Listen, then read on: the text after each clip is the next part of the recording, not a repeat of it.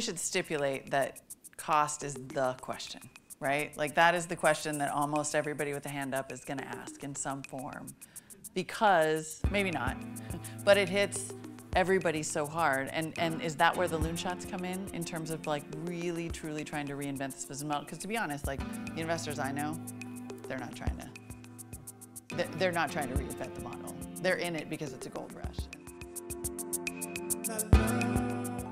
Can you all hear me? Good. My name is Phil Rado. I'm the general manager for WGBH News and for WGBH Radio and for a lot of the local things that we do on both radio and television. And it is a pleasure to welcome you here to WGBH. Should be a very interesting night tonight. So a geneticist walks into a bar. I probably shouldn't do this. So a geneticist walks into the bar and orders 10 shots of vodka. Wow, says the bartender. That's an order of magnitude. Is this supposed to be sort of a science crowd? No? All right. All right, how many of you have visited us before at some, wow, okay, so. I really get a kick out of being able to say hi and thank you to people in person. Broadcasters tend to work in closed spaces. We're not really sure if there's anybody out there. And so when we see you, we know you're here.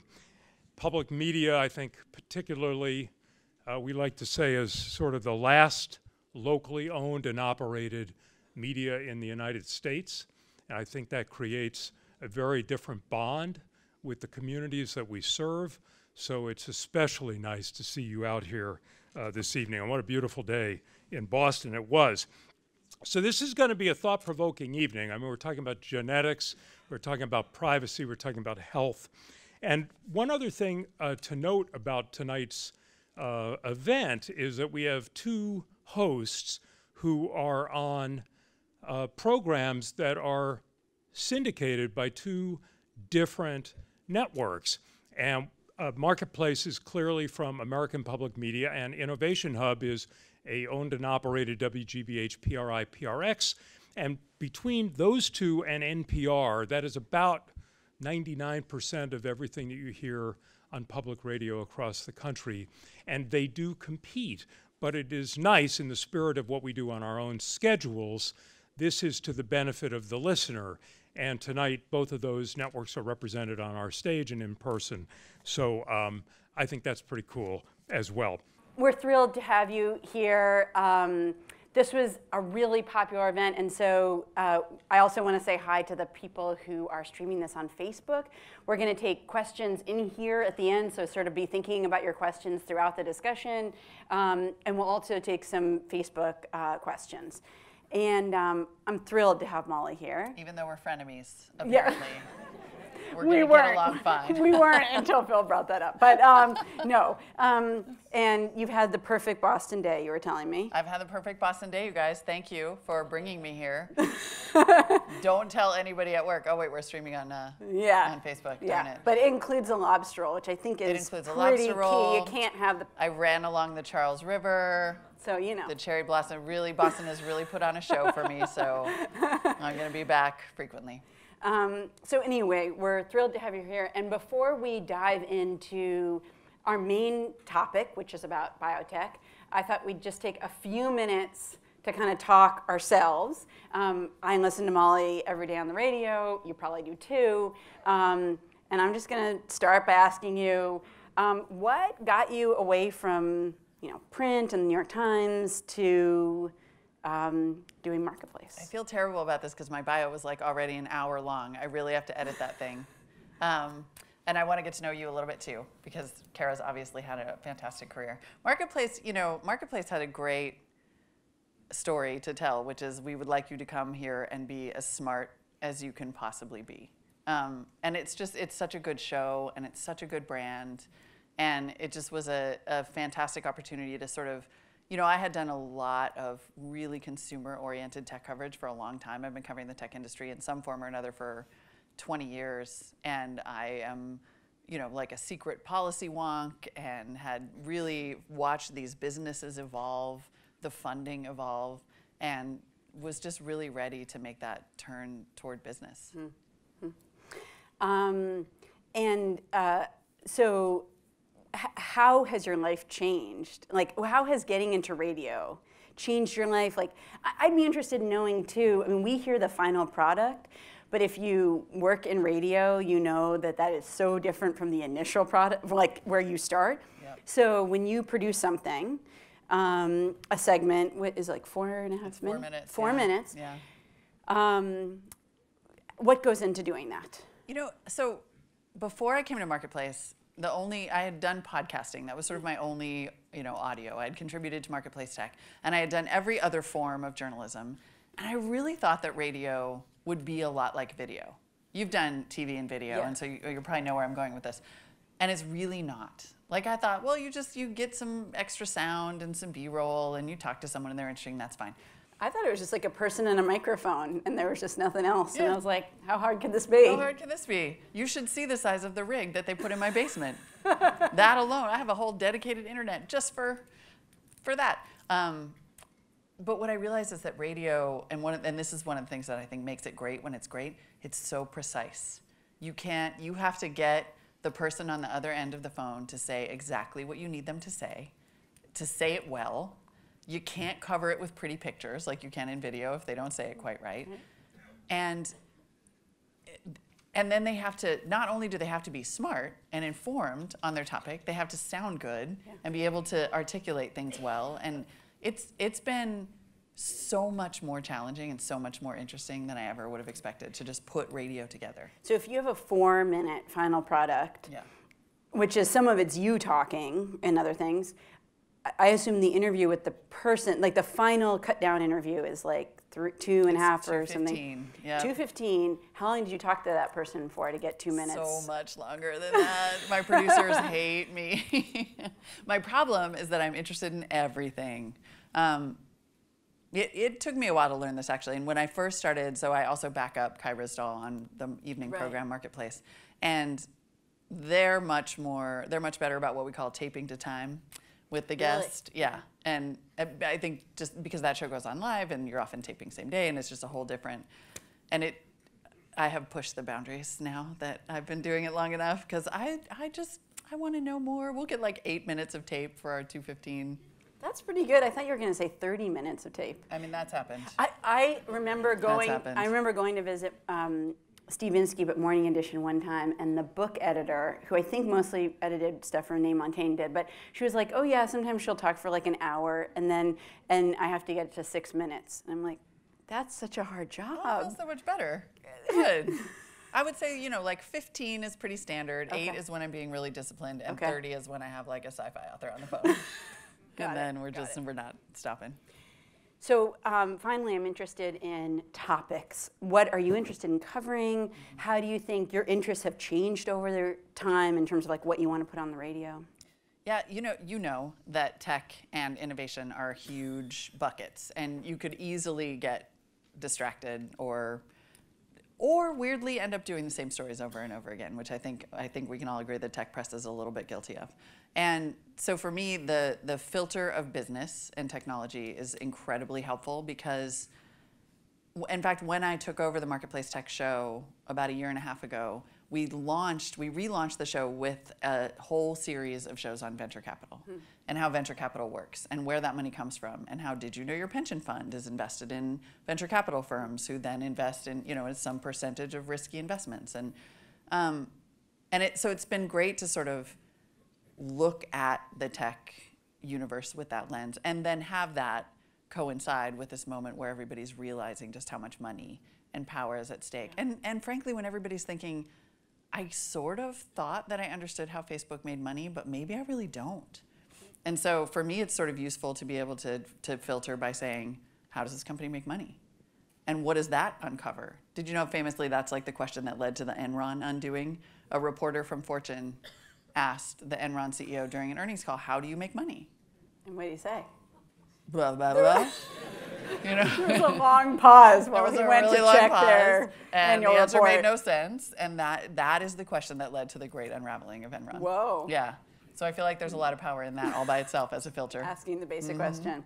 And it's interesting when we get into biotech this evening, I think people think like there's tech, there's biotech, but like increasingly they sort of want a piece of each other maybe, and it's absolutely. like, you know. Well, and this goes back to the investment piece and in particular, and why we find biotech so interesting over in Silicon Valley is because it's become, well, also everyone's obsessed with Theranos right now because of the documentary, but also because it revealed a lot about venture capital. It revealed a lot about investment. It revealed a lot about biotech as what some parts of the investment community consider a gold rush, and what that is going to mean when our health is at stake. And so it's been a really profoundly interesting story. It's been really fascinating to talk to investors and private equity in Boston and have them say, we actually ask for peer-reviewed science before we invest, which it's possible some of their compatriots in Silicon Valley do not do, because they are accustomed to dealing with a PowerPoint and a dream. Yep. And it's just a really, really different culture. And so watching those two things collide and watching, you know, people like Mark Andreessen, who's now obviously a famous venture capitalist, invented the Netscape browser, get all excited about how the human body is the next great hacking platform. Like, we have questions. Yeah. Yeah. We're going to ask some. And we're going to ask some of them. Yeah, And I'm really excited about this. Okay, can we talk about you now? Sure. I feel uncomfortable talking about me. How did you come from academia to journalism? So I'll give you the short version of the story. I've always been interested in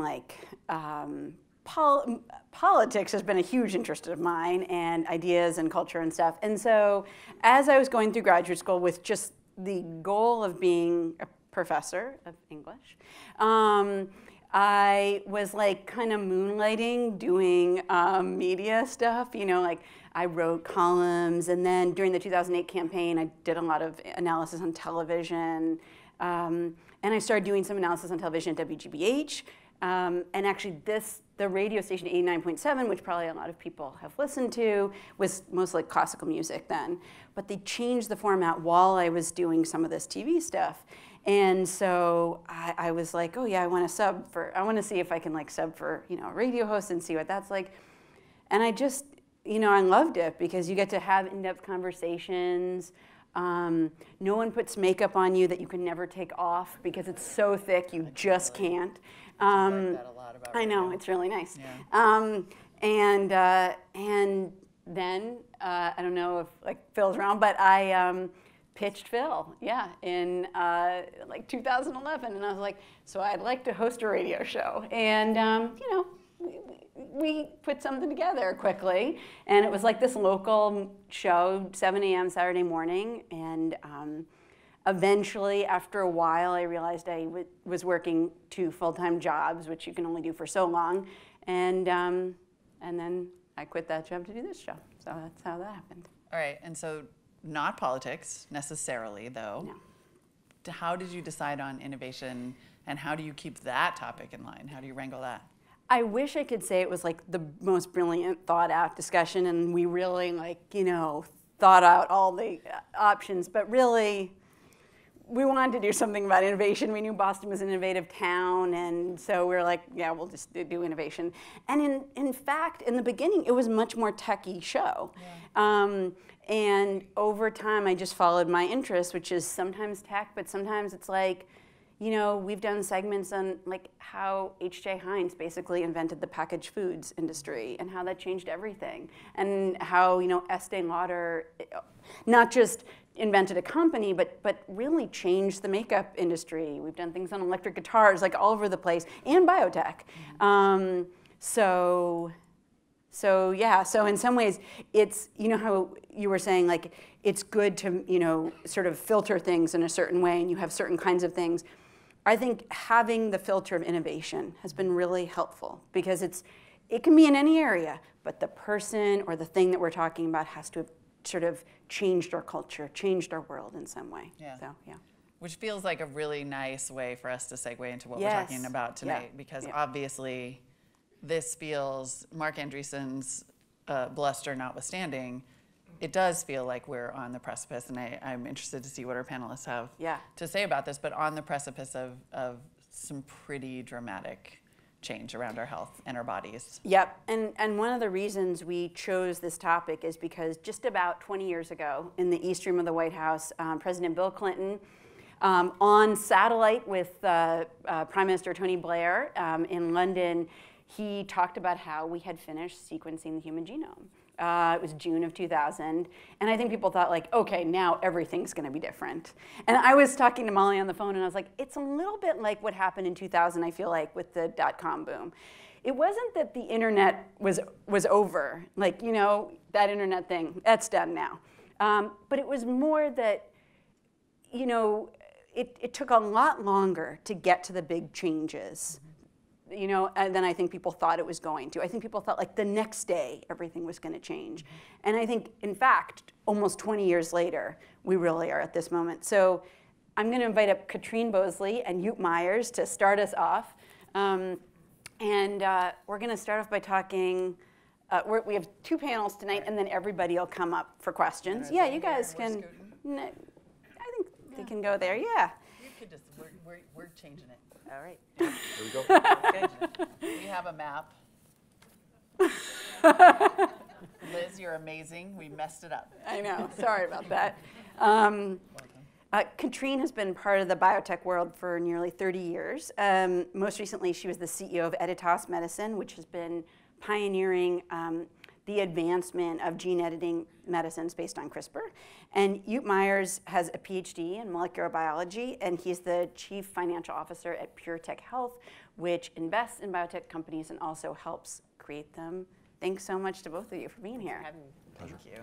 I feel like let's do some baseline setting here before we jump into our conversation. Does everybody here feel like they have an idea of what CRISPR is?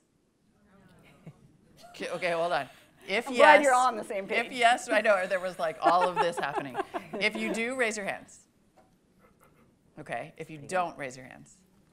Okay, so definitely worth explaining that. And then I'm going to do this for my sake, but also yours. Do you feel like you know what we mean when we say biotech? Yes, yeses go up. Okay, everybody's got that one. All right. Katrine, tell us what CRISPR is.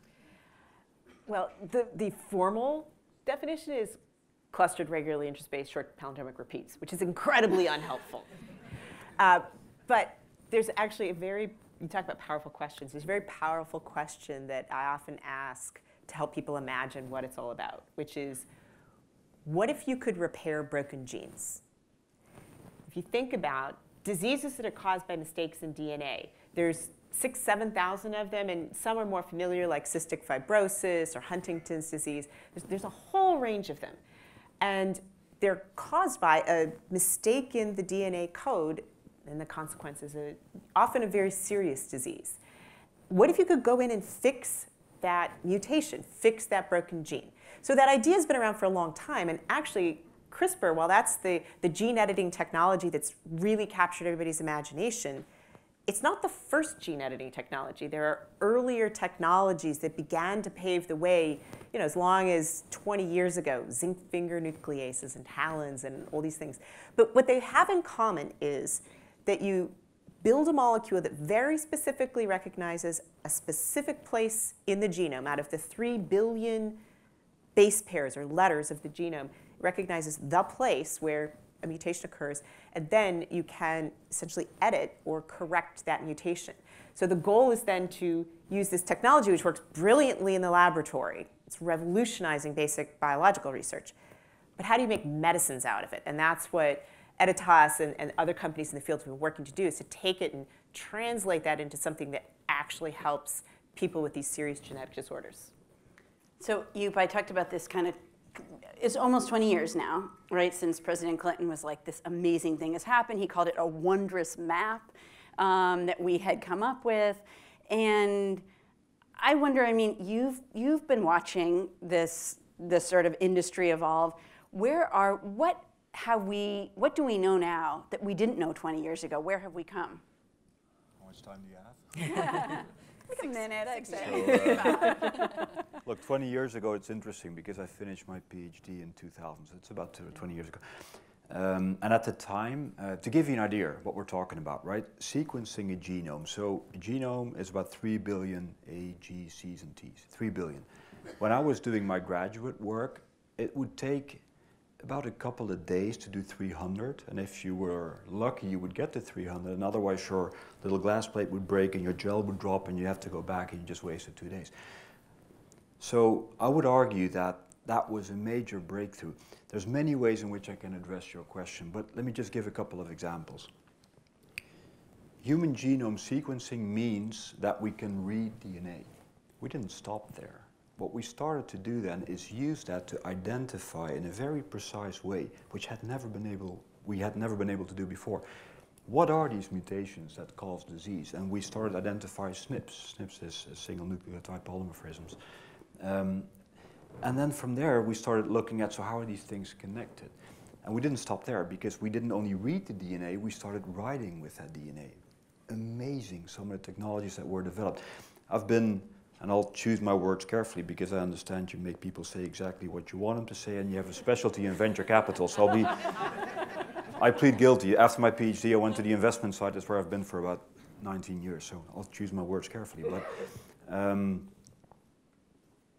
I've been privileged to have invested and seen some of these things come through. If you go back, if you ask me what has the impact of sequencing a genome been, let me try to make it very tangible. Because of that, I would argue we can now empower our immune system in a very precise, amazing way to cure some diseases that before, let's say 5, 6, 7, 8 years ago, take advanced melanoma, were a death sentence pretty much for most patients. And now, it's not perfect, but we can cure quite a few of these patients. We can very precisely, and I think Editas is a great example of that, very precisely manipulate this genome, not because we like doing that in the lab, no, because we're creating new medicine. And we have some very precise precision medicine approaches that really make an impact these days. It's often said that biotech is a sector of the future. I would agree with that, and I would disagree with that. I disagree because it's already now. In the past 5 to 10 years, we've seen an amazing wave of breakthrough technologies coming through, very different modalities. It used to be simple, small molecules, and then proteins, antibodies, vaccines. And now we have cells, we have viruses, we have, you name it, so many new modalities. I would argue, and it takes too much to go back as to why I think that, but having sequenced the human genome was an integral booster in all of that. Sorry, you mentioned melanoma. Are there other things that you would add to that list of, what are a few things that you would say, because of these advances, like this is what we've been seeing in the last few years? I'll take one where I was lucky enough to be an investor. This is a therapy where you go in and these are kids with a fortunately rare but deadly sort of blood cancer. And what you do is you isolate a key part of their immune system, the T lymphocyte. It's your soldier in your immune system. It's the one that goes after a lot. And you take it out of the body, you teach it to recognize the tumor, and you put it back. Now, I just said that in like 10 seconds, but for us to understand what it takes to do exactly that, manipulate it precisely and then put it back, that would not have been possible, in my opinion, without understanding of a genome. That treatment has revolutionized, this is called ALL, the blood tumor, where you see kids who had gone through every available treatment and failing on it. And with this treatment, you get what's called response rates. Cancer is difficult. You look at the response rate, which is tumor shrinkage, and then in the end, you look at overall survival. But the response rates have been amazing. Amazing. And so, this is one. I mean, yeah, if you look, I'm sure you know many more. There are rare forms of blindness. Sickle cell disease is an area where there's been tremendous progress, which is a disease that has had so little innovation, and there's such profound need. Many forms of cancer, but this is now expanding into many, many other types of diseases, types of liver disease, et cetera. And so I think as these technologies have become more robust, it's spreading like wildfire in a great way. And you still need expertise in this type of tissue or this biology or this disease. but because the underlying foundation of the technology has been invested in. I think of the Human Genome Project as it's like intellectual infrastructure. You know, back in the 50s, we built the interstate highway system. Well, in the 90s, we built the intellectual infrastructure of the genome, and it's spreading across many different diseases now. And we'll be continuing to advance and build that knowledge base. As Joep said, we've added to it since 2000, but we're actually really able to put it to work in broad-based ways now. Well, and there's also an argument that that we might over-rotate on cures a little bit, that there is this sort of branch of predictive science rather than drugs that can go into that. Can you speak to that at all? The idea that by understanding what might go wrong. One of the things I think that is often a misperception about having the human genome sequenced is it tells us all the answers. As powerful as DNA sequence is, not all of biology happens at the level of DNA. You know, DNA turns into RNA, turns into proteins, and then that goes back and modifies. There's sort of a cycle of DNA, RNA, protein. And biology happens at all those different levels. And some diseases are clearly driven by a genetic mutation, a genetic mistake. Others, it's a contributor, but it's not definitive, right? It may increase your risk or reduce your risk. And I think this is what you're talking about. And frankly, you know, many people in this room, in fact, may have for fun, had themselves sequenced with 23andMe or Ancestry.com or some other sequencing for fun. But you know, what does it tell you about your health? Well, a lot of what your genome tells you about your health is you may have a higher risk or a lower risk, but it doesn't necessarily tell you what to do. And a lot of the genome is like that. And so I think the question of what does one do with genetic information if you just have it on your own, or if you are learning in collaboration with a physician, or you know, there's a lot of circumstances where people are now getting information about their DNA, and how does it connect to knowledge about health? There's often a fairly big gap there, either because maybe that person doesn't know, or maybe because we don't know. We still have a lot to learn to connect genetic information and true knowledge about health. And a lot of the sequencing initiatives that occur in academia right now, I think, are really important contributors to this, where sequencing, you know, 1 million people, 1 million genomes, but it's not just about the sequence, it's also adding information about that person's actual life and health, doing it in a way that is very controlled with regard to privacy and data usage, which I think is a huge issue in this area. And so I think there's a lot of these sorts of issues that we're just beginning to touch, because it, frankly, is affecting everybody. I mean, a lot of people have been sequenced at this point. Let me follow up on that issue of data. Raise your hand if you have done 23andMe or Ancestry, or for some other reason had your genome sequenced, or at least part of it. They don't do everything, but okay. Maybe like a quarter. Yeah, maybe a quarter. Yeah. Joep, I wonder, I mean, and then you've got countries like Iceland, and then Britain has a big initiative of sequencing genomes. So you've got whole places where this is a very big, something that people are really encouraged to do. And I think 23andMe made a deal with GlaxoSmithKline to try to work on drug development. What does it mean that, back in 2000, almost nobody's genome had been sequenced, but now we just have one. Right. So we have right. So now we have millions and millions. I think 23andMe has done 8 million or something. But what does that mean that now we have these huge data sets that people can kind of go searching around in? Well, I may give you a little bit of a funny answer, but I think today not that much yet. Really? Don't underestimate ever the complexity of disease in the human body. If you're a portfolio manager, you're in a privileged position where you get to speak to some of the most brilliant minds in medicine and academia. And the smartest people will tell you what they don't know. And there's so much we don't know yet.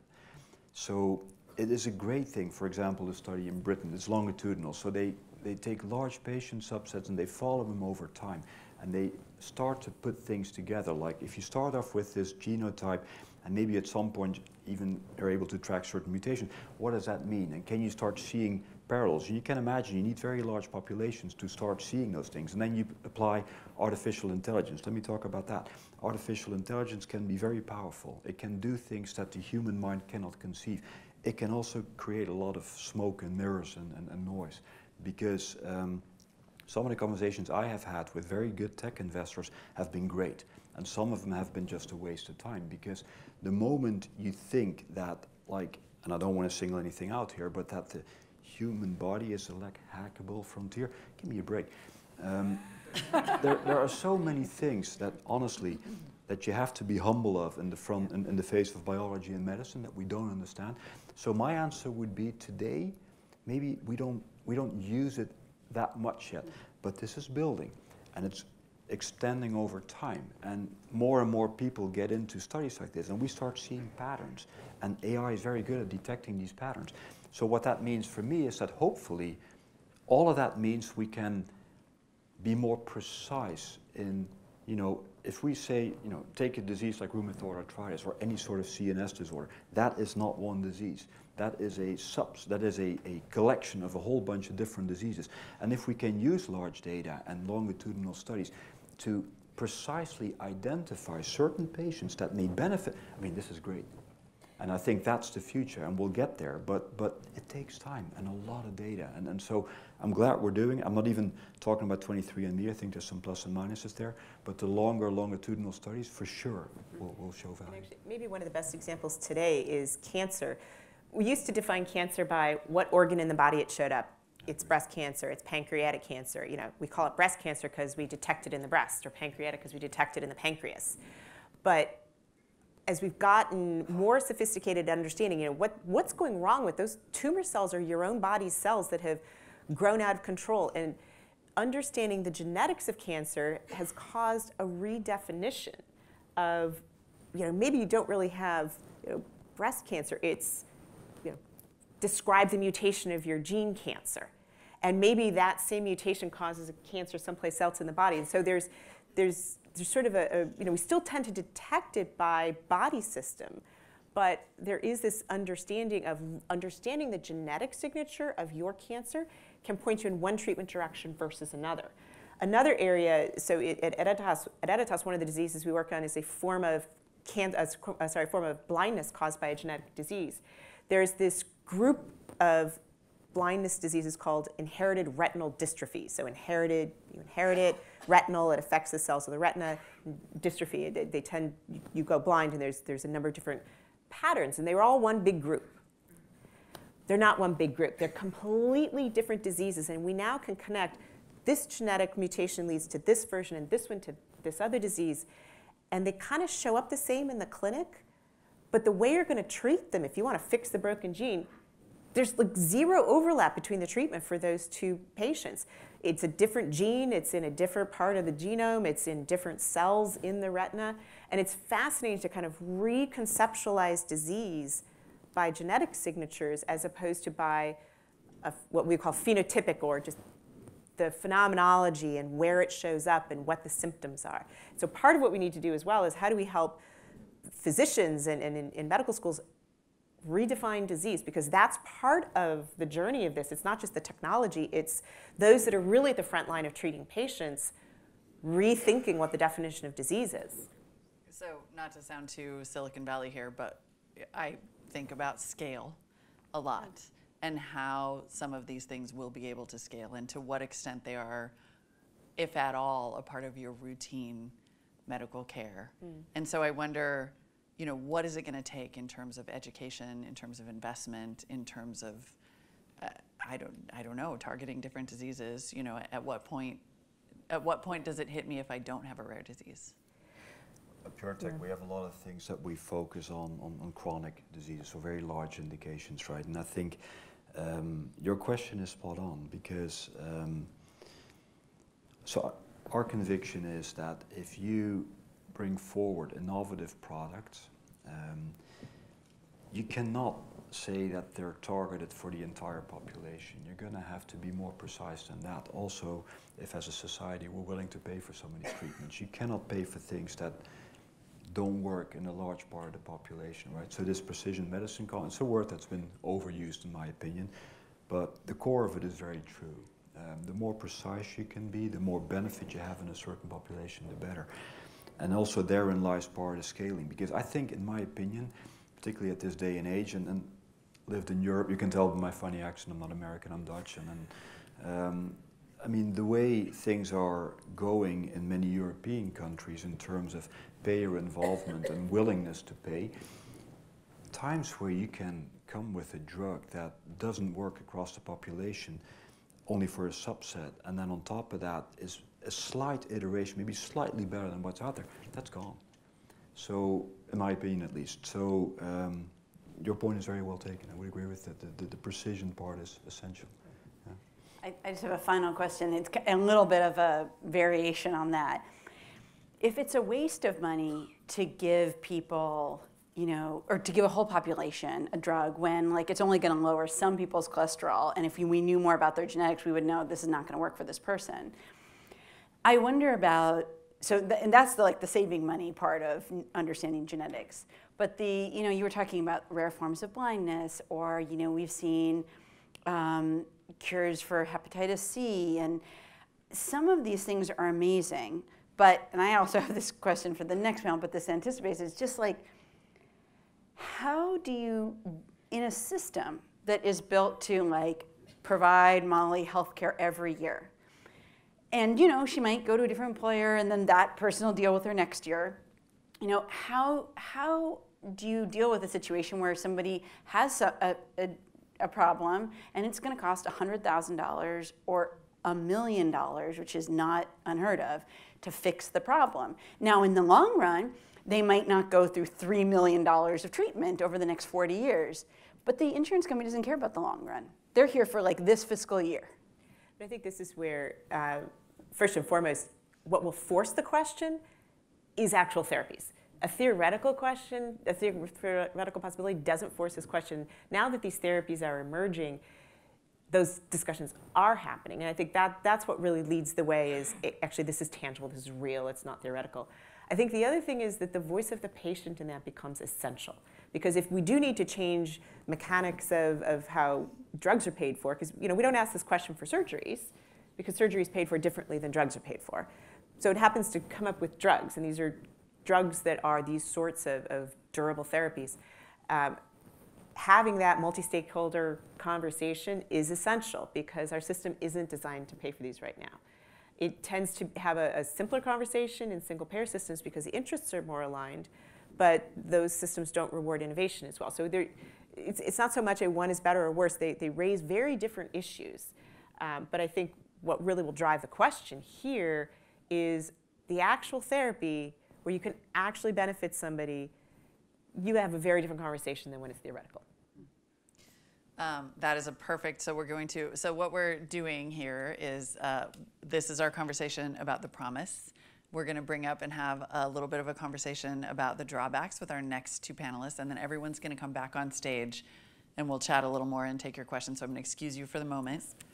And then we're gonna bring up Safi Bahcall, best-selling author of Loon Shots, How to Nurture the Crazy Ideas That Win Wars, Cure Diseases, and Transform Industries. You can hear him on Innovation Hub. That's Safi, yes, he's been everywhere lately. And in other bona fides, he also co-founded a biotechnology company that developed new drugs for cancer. And then at the end here, we have Barry Werth, who is an award-winning journalist, the acclaimed author of 6 books. His most recent is The Antidote, a close-up look at the upstart pharmaceutical company Vertex, located here in Boston, and the world of what you call new pharma. Welcome to the stage, guys. Thanks. So we just discovered we're supposed to be the downers. Yeah. These were the 2 uppers, exciting, future innovation. Here's 2 guys who are going to bring you down. Thanks. What a great intro. We tricked you. Okay. You can throw in some positives if you see them here and there. That's what we'll try. Yeah.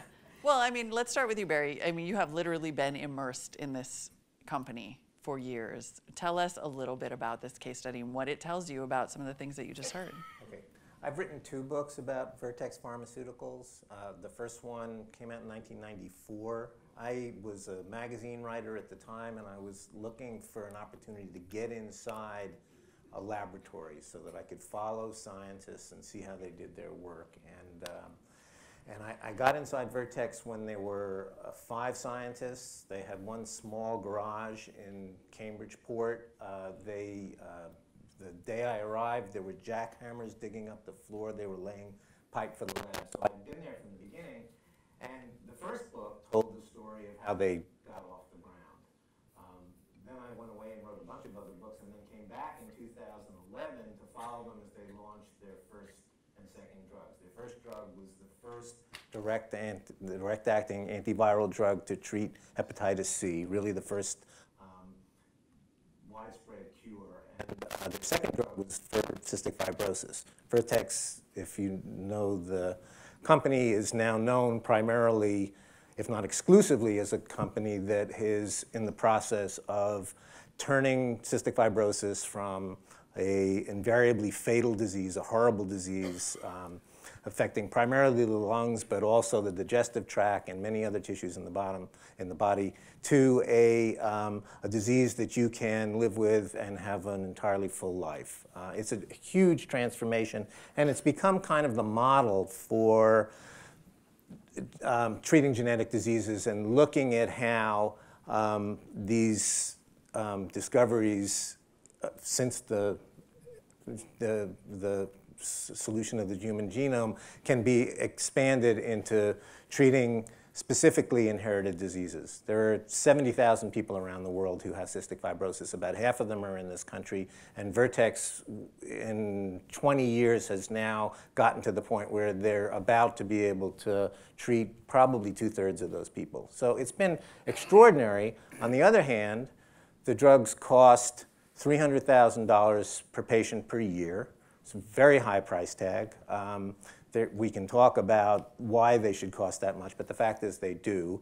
And the key for the company, which I think deserves a lot of credit for this, has been to try to separate cost and access. Yes, that's the cost, and in the United States at least, everybody who qualifies for the drug gets it. So the company uses some of that money that they get from charging that much to give drug for free to people who can't afford it. This has become a much more delicate issue in Europe, which doesn't have a market like ours. What's important to understand about drugs is that selling drugs is different from selling anything else, because the user and the customer and the payer are three different entities. So the user may desire the drug, the customer, being the doctor who has to prescribe the drug, may have a different position on that, and then of course the payer may yet have a different position as well. But just to sum up briefly, within the last few weeks, the CEO of Vertex, Jeff Leiden, flew and had to testify before Parliament because Vertex and the British National Health Service and the formulary, which is called NICE, have been at loggerheads for 3 years about how to pay for this. Vertex is willing to, as all drug companies are, to discount their drugs in countries that don't have a kind of whatever the market will bear sensibility as we have here. But Britain has said to them, we can't pay this price at all. We'll give you $500 million a year for all of the drug that we need. We'll give you $500 million over 5 years, $1 billion over 10 years. They're so far apart that it's gotten to be a very contentious issue in Britain. There are people who are complaining that their people are not getting access to the drug, and that in fact people may have died because the company refused to negotiate a price. So we have this wondrous opportunity now with these drugs to cure diseases that were incurable before, but the price is exceedingly high, and that's something that's just going to have to get worked out. So Safi, let me follow up on that. And it also kind of builds on what Katrine was talking about. I mean, you used to run a biotech company. You can set me straight if I'm wrong, but you probably think that a lot of money goes into developing drugs. If we're in this situation where the more we know about genetics tells us that a lot of drugs are really much more sort of subsets than we thought, and there's not like this one big overarching pill we can give to everybody and everybody's cholesterol will be lowered, or everybody will be cured of cancer, whatever. Talk about this collision course that we're on where things are very expensive. We don't really have a system set up for it. Like, okay, so what do you see coming then? Well, I would say two things. One is what often gets lost in the noise of pricing is that those high prices are for 10 years. After that, it's effectively free. it goes generic. So I'll give you an example. The statins, when they were discovered, which was well before This is to lower cholesterol. to lower cholesterol, the Lipitor, the Crestor, the Zocor. When they were discovered in the 80s, well before the genomics, they were reasonably high priced. Now you can get them for pennies or almost free. And those were one of the great medical breakthroughs. So, okay, what was reasonably high priced Well- compared to $300,000 per person per year? Right, but when you multiply 20 million times a small amount, it ends up, the total cost to the taxpayer ends up being, large with the statins, and that was true, but you can also get statins at a pharmacy. Some pharmacies just give them away as like a freebie with other products now. So one thing to keep in mind is that drugs like Vertex's drug, once they go generic, all of a sudden it's available to society. And that was the original design of the patent system, to encourage innovation. The second thing is, I'm an optimist, and I do think that we are at an extremely interesting and unusual time and an inflection point. And I have been one of the doubters and skeptics of the Silicon Valley, the Mark Andreessens, who say, well, all this fancy gizmo stuff is going to change everything. And probably like most of my colleagues here in Boston who did drug discovery, we just sort of roll our eyes and say, yeah, stuff that works in a laboratory dish, it's so far from a laboratory dish to a real drug that works. It's like having an idea in a shower and then having a finished movie. It's years and years and years. And the steps between an idea in a shower and the Transformers or the Avengers is just, it's so hard to describe. The people who have done that, it's years and years and hundreds of turns. I think we're at the beginning of something very different, and that is a change in the incentive system that's driven in some sense by wearables and by data. And here's what I mean by that. For 200 years, we've more or less been discovering drugs the same way. We throw some stuff at some proteins or some cells at a dish, try to see if it makes some changes that we think are good, then give it to patients and hope it works. With genomics, it sort of helped make a little bit of that more, a little bit more scientific, which sort of helped. Not as much as people thought it would, but it's starting to turn around. But it's basically the same thing we've been doing for 200 years. What's going to change in the next 5 or 10 years, wearables is going to give physicians, payers, customers access to not one order of magnitude, but many, many, many orders of magnitude more data about a patient. So today I might see my doctor or physician 10 minutes in a year. I don't know how often you guys see. Sometimes you skip years if you're a little busy. Now with some of these wearables, they're not quite there yet. They're still at the toy novelty level, but they are growing so fast. There are a few clinical grade ones, measure glucose, measure heart. You can start to pick up heart problems that you could never have imagined, but wearing it 24 hours continuous. So now your physician, even more importantly your payer, is going to get real incredible amounts of deep data on you that they never had access before. And we may shift into a system that's totally different. Before, we rewarded companies who developed drugs that solve disease problems. With that kind of data, it's payers who want to make people healthy. They will invest in, I think, Molly or Kara, I'm detecting a slight change in her skin conductance that could integrate this disease. Maybe a dietary change could do something. And they're motivated, they're incentivized to do it, to keep you healthy. That's a totally different business model for an industry than let's pay you if you made a drug when someone's near death to try to keep them alive a little bit longer. So I think if you just look at the pace of change of, let's say, these wearables and the data, it's not there yet, but in 5 years maybe, in 10 years almost certainly, it will transform the incentives, which will then transform the behaviors, which can then start saying, we're going to pay you to be healthy, which is a totally different industry. So it's an incredibly exciting time. So that's why I'm an optimist. Me too. I'm an optimist. Clearly. Let's have some of this conversation about data, and in a way that I think will mix it up with this sort of inevitable conversation about inequality, right? Whenever there's the uneven distribution of technology is the kind of story of our age. What happens if you can't not just afford the drug, but can't afford the wearable? What happens if you want to opt out of the data collection? Do you have to be sicker? What do those things start to look like? And then we can get to privacy, which is another roughly 90 minutes minimum. Well, the nice thing is that a drug might cost a few $100,000, which is driven really by the high cost of clinical trials and the success. We've talked about that once in the past. We're victims of our own success. As people live longer and longer, it gets harder and harder to find a good drug, so they get more and more expensive. Wearables can cost, there are clinical grade wearables now for a couple $100. And let's say you can't afford it, but your payer wants to keep you healthy. They don't want to pay your hospital costs. So they will pay you to wear a wearable. It'll be like a car discount. If you take a wearable, we will pay you because we can prevent you from getting sick, and therefore we can prevent you from being hospitalized, which as a payer is the biggest cost. The biggest cost in the healthcare system is hospitalization, not drugs.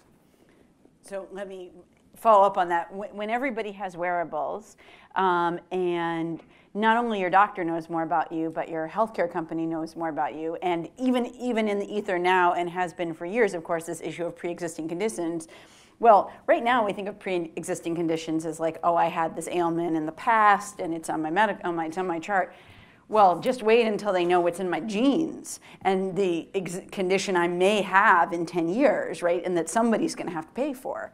I just wonder if you worry about the issue of privacy and what people know about you, and how that sort of changes the game. Barry, you want to start? I think this is more up your alley than mine, so why don't you take it?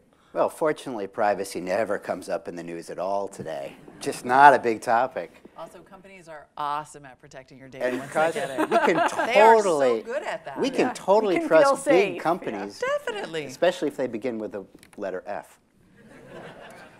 Anyways, moving right along.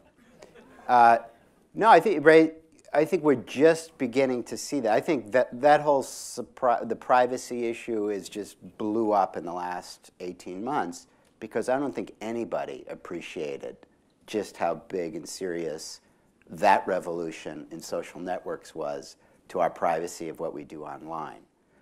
My hope is that we've learned our lesson, and maybe that's a false hope, but we've learned our lesson, and when it comes to privacy on health data, we will think carefully about who owns that data. For example, the interesting thing is that it's not necessarily a company that owns that data, it's your data. So if it's your wearable, you can collect it at home, and then you own it. So But it might exist in the cloud somewhere. Right. I mean, it's not like, Oh, absolutely. I mean, some If I company had a sold nickel. you that wearable and is sending software updates and it's I think I think the problem is a huge problem, especially, it took, I don't know how many decades to protect discrimination against gender, against age, against race. How many decades did that take? Now, if we know everything about your genetic makeup, your predispositions. I like how you talk about it like it's done. Yeah. How many decades is that gonna take? Barry, I want to ask you actually about this thesis that the business model will change, because here you've been, here you've taken this deep dive look at Vertex, which has this business model, which is pretty traditional. And Katrine, I think, will hopefully talk to us about that when she comes back up, which is said, we develop this drug, it is for a specific purpose, we sell it for this really high cost, we sometimes subsidize the cost of the drug. What do you think about this idea that there could be a change in incentives, that the business model itself, all the way back to Enron, would start to evolve? There's been a productivity crisis in pharma for at least the last 30 years. In the glory days when Merck was the miracle company and they were coming up with the first cures for hypertension and high cholesterol and asthma, these were drugs that were consumed by hundreds of thousands, millions of people, and that model worked for big pharma. Last year, the FDA approved 59 new medicines. Only a third of those were from big pharma. 2/3 of them were actually from biotech companies, mostly in genetic diseases and in cancer. Big Pharma spent, the top 15 drug makers last year spent $100 billion on research. So you kind of, I mean, this is not even a calculation here, it's just a kind of a comparison. $100 billion, 20 new drugs. Drugs are incredibly expensive to develop and produce. A lot of it is the clinical trials, and they're working on that. A lot of it is that the technologies that we've been talking about are just really starting to take root within the industry, so that there's a slightly greater certainty about going after a target and being able to develop a drug that will be effective with it. But I think what you're going to see is, at least with the first round of genetic diseases where there's one broken gene or one broken protein, and if you can come up with a molecule that corrects that problem, that smaller companies will be able to get in the game, as I think the evidence is from the rise in the number of approvals for biotech drugs, and that the FDA also will respond, as it has responded, to the fact that you're not trying to approve this drug now for hundreds of thousands or millions of people. You're trying to approve it for, say, in the case of cystic fibrosis, a total worldwide of 70,000 people. I don't think it's going to change the cost equation, but I do think it's going to mean that the most focused, fleetest,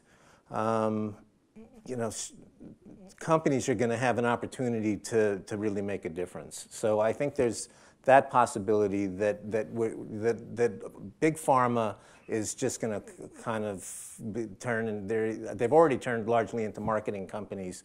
I think that's only going to prove more so in the future. So I don't know if that answers your question, but I think that's where things are heading. Safi, you look like you might have thoughts on that. I mean, I think the segmentation into the big majors who can do big franchises and the small biotechs who can do crazy new drugs has been there in our industry for about 40 years, since the IPO of Genentech in the early 80s. And that's normal for an industry, and you need both. Just like the film industry, you have Columbia, Universal, Paramount making the next Avengers and Transformers, and you have this hundreds of small production shops doing the movies nobody thinks will work, like My Big Fat Greek Wedding, or investing in turtles that eat pizza and carry swords. The Teenage Mutant Ninja Turtle, nobody thought that would work. So you need both to survive, and it's important to have both because the risk is too high here. If you just had the crazy little companies with their crazy ideas, their loon shots, the industry would disappear. It's too much risk. If you just had the franchises, the next statin drug, the next ultra drug, they would disappear. The industry would disappear, would grow stale. So you need both coexisting with partnerships between them, and that's what you have in the film industry. That's what makes it sustainable. That's what you have in the drug discovery industry, and that's what makes it sustainable. So I think that will keep going, and I don't think that's the big issue. The big issue is how do we make drugs more affordable? How do we make clinical trials more affordable? And can we change the business model to incentivizing keeping you healthy rather than paying for when you're sick? So let's bring Joep and Katrine up here, and we're going to turn to your questions. We've got a couple people with microphones sort of roaming around. Oh, we've already gotten one from Facebook.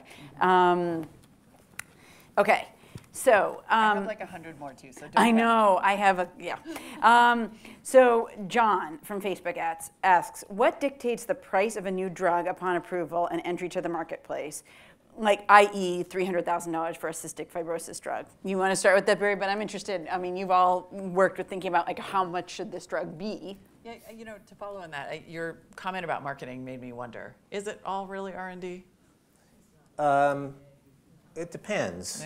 So the drugs that you see advertised on the evening news, no, that's not all about R&D. That is a lot about marketing, but if you take something like cystic fibrosis, they're not going to advertise on television. There's no point in that. And the fact of the matter is that the commercialization of a drug that's targeted to people who have a genetic disease is a minor cost relative to, you don't have to have 1,000 people in your sales force, you don't have to advertise, there are very few doctors around that you actually have to convince to prescribe your drug. So that cost comes down when you're talking about these new drugs for genetic diseases.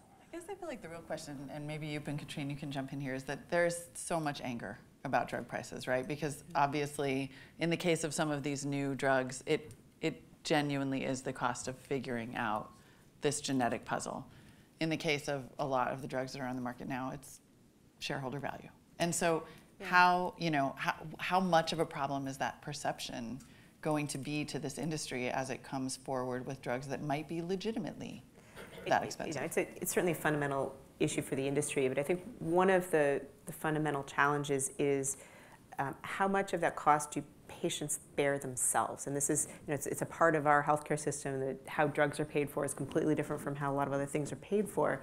And so patients often are bearing a very significant portion of that cost, even a much less expensive drug, and it hits them personally, and they're making choices. I mean, I remember one time going to the pharmacy to fill a prescription for my mother, and the reimbursement authorization hadn't gone through just yet because they were going to wait for 30 days, and so it was $500. Now, I was like, well, it's my mother's medication, I'm going to pay that, but many people, very understandably, would not be able to say, I'll just pay that and make sure my mother gets their medicine. Those are real choices, those are real issues, and how much of cost, whether it's a lot or a little, the patient bears, that's often really where the issue is, and I'm not trying to dismiss what the cost of the drug ultimately is, but I think if we focus on the patient and solving the problem for the patient and line up all the other interests, because you can talk about drug companies, we can talk about payers, we can talk about all these different entities that are part of the mixture. I think that there are a lot of competing incentives in there right now, and I think we need to just focus more on what's the patient bearing and make that low and affordable, and then it's not just about what the cost is, because oftentimes the cost that makes a headline, nobody's paying that cost. It's a very fictitious number, and it makes great headlines, but the actual economics of who gets what amounts of money are very, very, very different set of numbers. And it's for anybody who's ever studied economics, it's one of the most irrational systems I think you could possibly imagine, and just lots of different pieces, lots of different entities fighting for different pieces of the pie, which is unfortunate. So let's go to a question out here. I think, is there one over here or not yet? I don't know if you got one right here in the second row. I have lots of comments more than questions, but try to keep it to questions. okay. I want to focus back on where we started, and that is our scientific understanding of the human genome and how that translates into better health care. We're still tremendously in the data collecting stage, and we have a long, long way to go. So the number of diseases that are just due to a single genetic mutation is the minority of what we all will experience in our lives.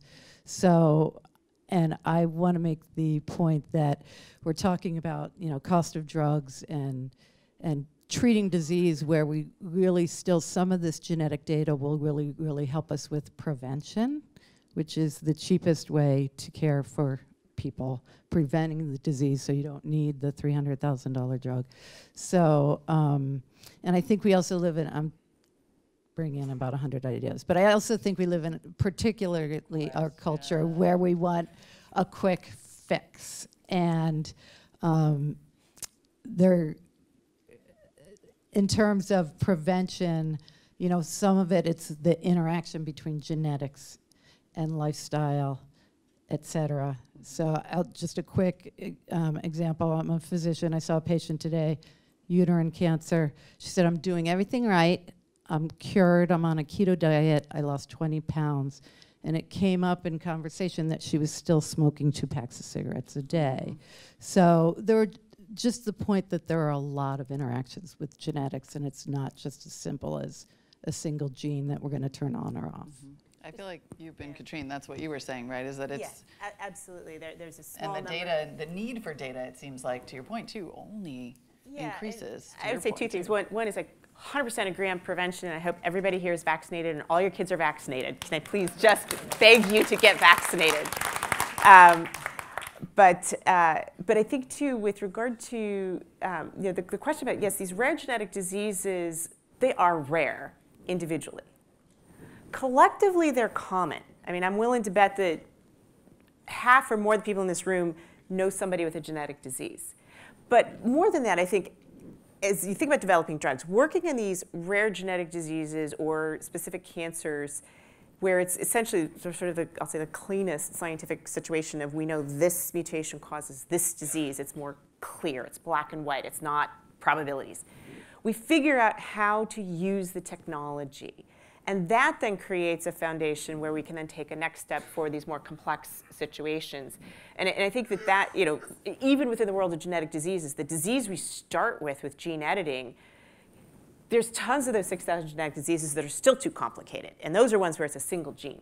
So part of translating science from really exciting laboratory work, which is profoundly powerful and, you know, papers and Nobel Prizes come out of them, going from that to a medicine is a very, very long journey. But these translational steps, if you can take them in ways where the first thing you work on has a ton of leverage to many more, that you can do that intentionally, right? Where the first thing you work on, okay, we know how to deliver this gene editing medicine to the eye, but the way we delivered it, we can create a slight variant and we get to a lot of other tissues. So you figure out all the hard stuff on this one, but then delivery is translatable. Specificity is translatable. How do you manufacture the molecule? So you learn a lot in the wake of this first program that hopefully then, you know, just as a wake broadens from a boat, hopefully the wake will broaden to a much wider range of diseases. Certainly, and I am an optimist because I work in biotech and you have to be an optimist. But I do think that's real. And I've seen that in my career with other technologies, with antibodies as drugs. I remember when they were like the hardest thing in the world to do, and now it's a commodity. It's a fabulous commodity. Other questions out in the audience? Looks like there's one on that side. Yeah, I have perhaps 4 or 5 comments, but they all come under one title. My background is I spent the 20th century developing electronic engineering and communications, which is what you're into now in the 21st century is biotechnology. And I think that's going to go the same way communication went in the 20th century. But the things I've written down here are all questions of profit. So you guys know I'm the mean one about the questions. So I see you with your notes, and I got my eye on you. No, I'll sum it up. I know you want a quick answer. It's all driven by one word, profits. And the first one is, how do you pay for your medication? For universal coverage or private firms? Costs in the US for medicine versus international costs. I'm one of the person who takes one of those expensive medicines called Enbrel. And yet after 20 years on the market, even with patents, they still find a way to keep that patent live. And there's now probably 20 products of those out right now, and yet the prices go up 20% every year. Morality versus regulation. This all comes down to morality in the final end and profit. And what are we going to do about regulation? Will that ever happen? And finally... So I think we can take it from there because I think you posed a really good question about cost. And I hear people like seconding that. And even though we've talked about it, this question, you know, some of it is rare drugs. MIT Tech Review had this great cover maybe 6 months ago, where just a baby on the cover, and it was like, it'll cost $2 million to like fix what she has. Would you pay it, and could you? And I think, and indeed, there are millionaires who have really helped their children who have rare diseases. So I think this issue of cost, again, I'll bring it back to you. Maybe you can talk a little bit about it, but do we have a system that's set up for both sort of the astronomical price of, you know, the kind of drugs we've been living with, but then these even more costly drugs where drug companies, if they're going to cure cystic fibrosis, they're going to need to get the money from you at the beginning because you're going to be fine in 20 years. So this may surprise you coming from an investor, but for me that's a very clear no, we don't. My views may be influenced by the fact that I lived in Europe for a long time and I've seen what happens. I've seen what happens when innovators and payers don't agree, and boy can it get ugly. Vertex has put some amazing medicines in cystic fibrosis in the industry and available to patients, but when they didn't agree with France on pricing, they stopped the phase 3 trials. I.e., if you're a cystic fibrosis patient in France, you were screwed.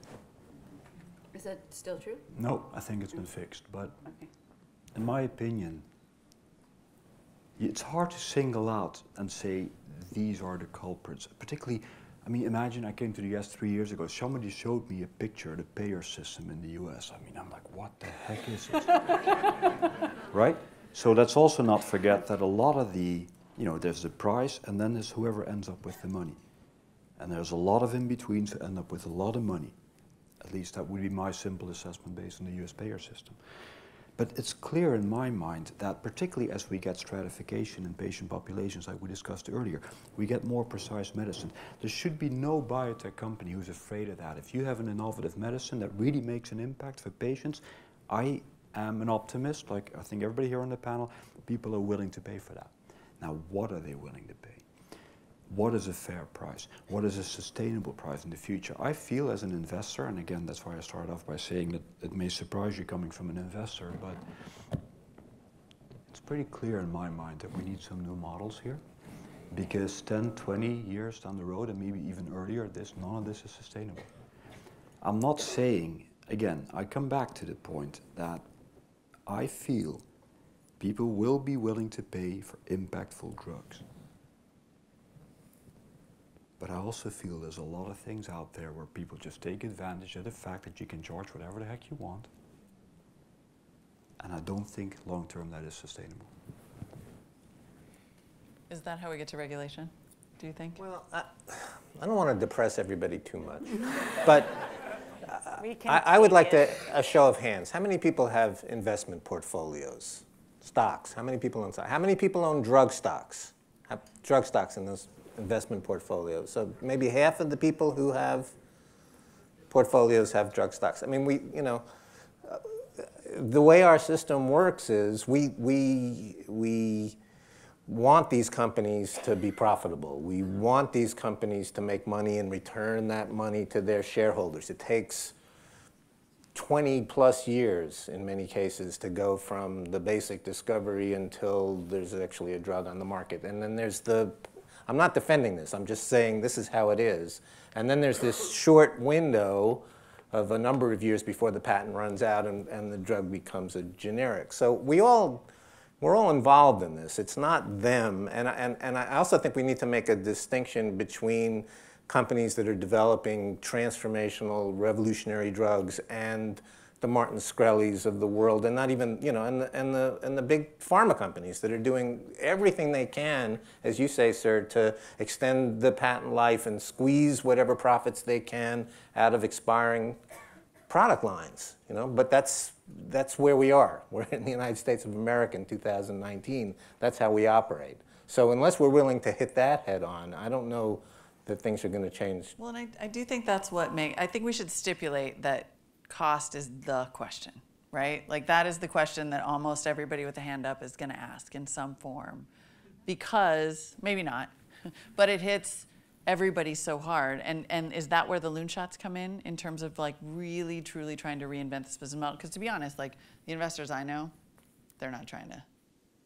They're not trying to reinvent the model. They're in it because it's a gold rush, and so. No, it's if you do something for 200 years, you pay people for products to treat sick people. If you keep paying people for products to treat sick people, you're going to keep doing the same thing. It's not a surprise that the people who are selling those products want to get the best return, and it's not even. I understand it as someone who has to pay as well for medicine and copays. If your mother or relative had cancer, and you had a team working on developing a drug to treat what she had, wouldn't you want to motivate the members of your team by any means necessary? Now, some members of those teams are certainly going to be altruistic. They're going to want to just do everything they can. Others have mortgages.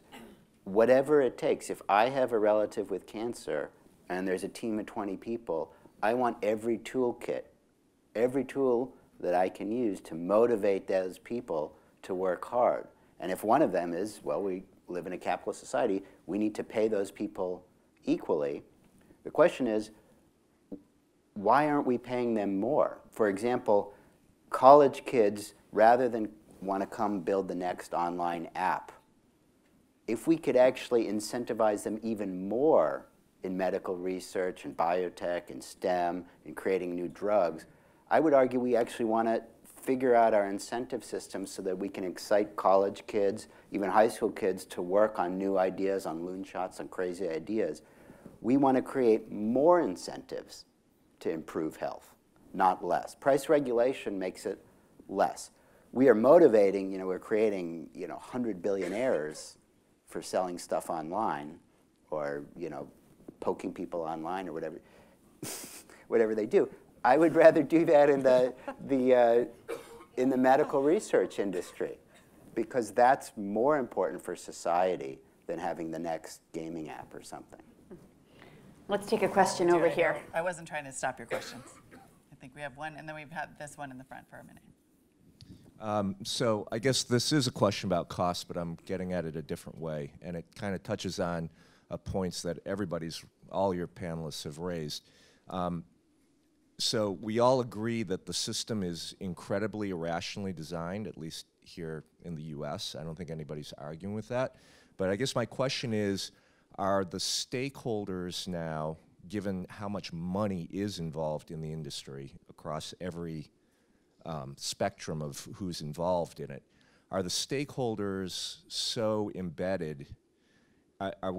Is there a way to incrementally get to where we need to get, or does there just need to be one massive crisis that finally kind of brings, for lack of a better word, a strong man to the table who just kind of blows up the current business models and refashions it? Because it just reminds, Upton Sinclair's statement, it's very hard for a man to understand a problem, particularly when his salary depends on him not understanding it. And so when you look at all the players involved, it just seems like it's almost intractable from that standpoint. I wonder, you talked about Europe, and you've got a lot of boards like NICE in the UK that's like, well, we're willing to pay for this, and no, this extends your life 3 months and it's $50,000. No, sorry, we're not going to pay for it. And they make those kinds of really hard decisions. Is there a country, is there a model out there that you're like, they got it right and we should totally do that? I don't think there's one model that does that, and sometimes I've been flabbergasted by some of the decisions that NICE makes, don't get me wrong. I think particularly for highly innovative drugs that are impactful, that have a huge clinical benefit, and still somehow, I don't want to single out NICE, but some of the HTAs come out on the wrong side of that. Don't ask me why that is.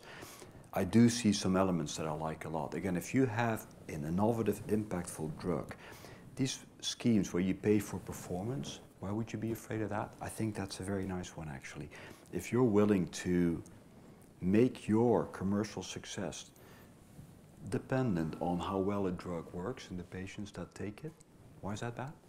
Yeah, That's to me, there's a lot of those models. There's a lot of those already going on, and that there's are some happening. very innovative payers. We have one here with Harvard Pilgrim who's been on the forefront of that, right? They have struck some of these deals where... Explain how that would work. If you were taking a drug for, explain like a well, something you take might for be taking a drug example, for. there's a lot of debate now about gene therapy, let's say, in something like hemophilia, right? We don't have them yet, but hemophilia A, B, the idea is you get blood factors, and then there's a subcutaneous product from Roche. But the gene therapy, the idea is you get it, and you're pretty much, for a long time, you're covered. Now, how can you measure if that still works? Well, that's actually not so hard. You measure the blood factor in your blood. And so as long as you get it above a certain level, you keep paying. So you make it dependent on a successful outcome. This is just one example, but there are many. There's some diseases where what I just said is very hard, and there's a lot of ifs and buts, because if you're an insurer, you worry about the patient churn, you have to pay everything up front. So if you spread it out a little bit over time and you keep on paying upon something working, I think there are settings in which that can work. It's not a cure for all, but it may work. I come back to the point, and I agree with the other panelists. I think We are in an industry which is known to be highly innovative, right? And we haven't seen the beginning yet. There's so much coming through that I think will be very impactful. I like your thought also about maybe not paying for curing disease, but you know, for stimulating wellness and health. But all of that means that what's to come is a deluge. There's a lot to come. So you cannot get stuck in the same way as we think today. And that has been shaped by some of these drugs that were thrown on massive populations. And you know, we're stratifying, we're becoming more precise. Don't be afraid of new models for paying. And I think, you know, paying for performance for some disease could be wonderful. Interesting. I feel like we could go about 40 I more know we minutes and could, we're out of and time. we are Thank you unfortunately out of so much time. for your questions. I'm sorry, I see the unanswered ones in the so audience. So many. A round of applause for our fantastic panelists.